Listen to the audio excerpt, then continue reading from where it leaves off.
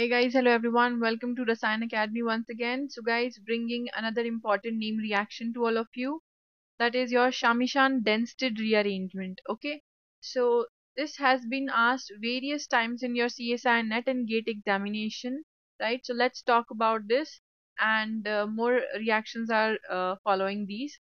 Now, the important reaction is if you have studied the Riemann-Tiemann reaction, right? I'll just post the link over here somewhere for the Riemann-Tiemann reaction. You see that in the presence of phenol, right? The phenol is in the same reaction combination CHCl3, chloroform, and NaOH. All right. So phenol is undergoing a reaction which gives you orthoformylation, right? So this is your Riemann-Tiemann reaction, right? Riemann-Tiemann reaction in the presence of the chloroform and base is going to give you orthoformylation, right? But when we are doing the same reaction on the heterocyclic compounds, let's say specifically on pyrrole, it's going to give you substituted pyridine, okay? It is not going to give you orthoformylation. It is a rearrangement reaction. How does it happen? Let's see. So cyclopropanation of pyrrole with dichlorocarbene generated from CHCl3 and NaOH. Subsequent rearrangement takes place to give you 3-chloropyridine. Let's see what happens over here.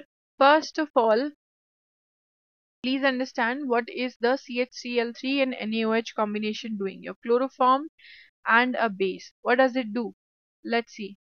So chloroform molecule, let's say there is one Cl over here, another over here, and here. So OH minus is a base, right? It is going to take away your proton from here. The proton, when it is eliminated, is going to give you alpha elimination, right? We rarely talk about this. We mostly do the beta elimination reaction, but this is your alpha elimination reaction. All right. Alpha elimination is elimination of the electropositive and electronegative group from the same carbon. That is going to result into your carbene formation, dichlorocarbene. Okay. So this dichlorocarbene is going to give you addition reaction. Okay, just like it gives simple addition to a double bond, it is going to give you the addition over here as well in this way. It's going to react with one of the double bonds of pyrrole molecule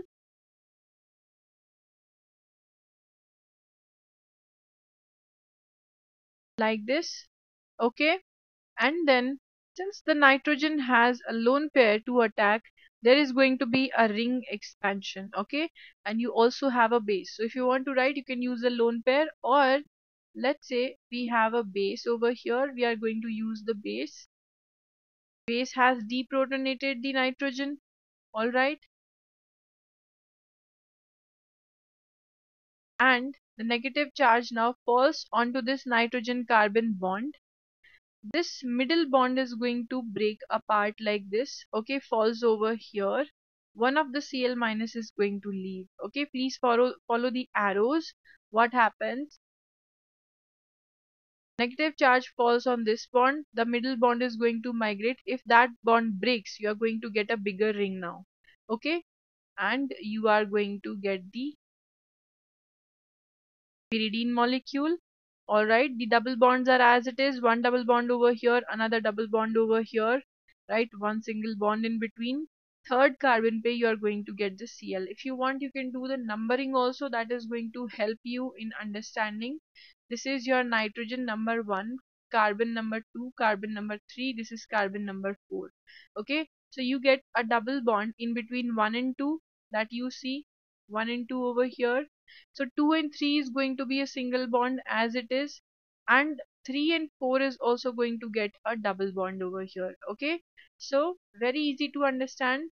When you start with this combination chloroform and NaOH, you are going to result into 3-chloropyridine. Okay, now there are plenty of questions on this mechanism. Are you also going to get the same reaction with the indole molecule?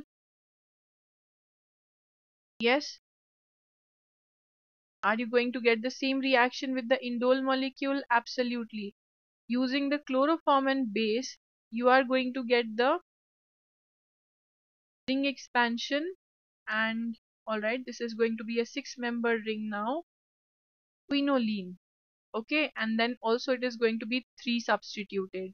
Okay, so the same reaction is going to work on indole as well. You are going to get this product, right? Now guys, you can ask me this question, that why in your Reamer-Tiemann reaction, right, you are doing the Reamer-Tiemann reaction on the phenol molecule. All right,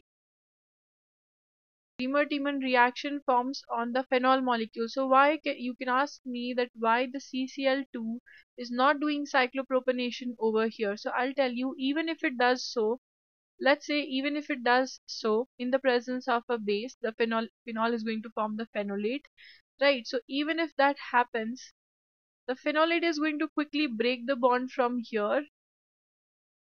All right, let's say this is your double bond over here. Phenolate is going to quickly break the bond and give you O minus, and going to be CCl2 over here only on one carbon, right? So anyways, yes, it's double bond like this and only on one carbon like this. So anyways, it's going to have a negative charge, and this is what you have. So it's not going to do cyclopropanation in the Reamer-Tiemann reaction, right? Because the the phenolate is very active, right?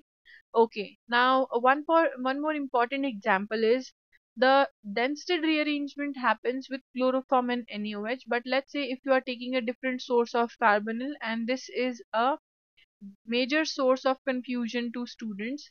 When you are having the pyrrole molecule, you have taken, for example, CH2Cl2, dichloromethane you have taken, you have not taken the chloroform. So in the presence of base, what is the kind of carbene that you generate? You have 2 hydrogens and you have 2 chlorine over here. In the presence of a base, you are going to do alpha elimination and you get monochlorocarbene. So monochlorocarbene will still give you the rearranged product. Let's see how does it work. It's going to do the same reaction, cyclopropanation first of all, then in the presence of a base you will get a negative charge over here. Same rearrangement will take place, but since you only had one nitrogen on this side, one chlorine on this side, there will not be a chlorine over here. There will only be this hydrogen because chlorine is removed. Okay, so you are getting only pyridine molecules. So don't do this wrong in your examination. Very, very important, has been asked plenty of times. Dichloromethane will give you simple pyridine on ring expansion, and chloroform in NaOH will give you 3-chloropyridine. All right. So, okay guys, another important name reaction discussed, CIAMICIAN-DENNSTED rearrangement, very important, similar to your Reamer-Tiemann reaction. Always compare and study. Okay, so compare this with Reamer-Tiemann reaction and then only study. It will be easy to remember to all of you. Okay, so yes guys, once again, bye everyone. If you haven't yet subscribed, please do, and also follow me on Unacademy, and you can join Unacademy Plus using the code JAGDTS for a 10% discount. Bye guys, have a nice day.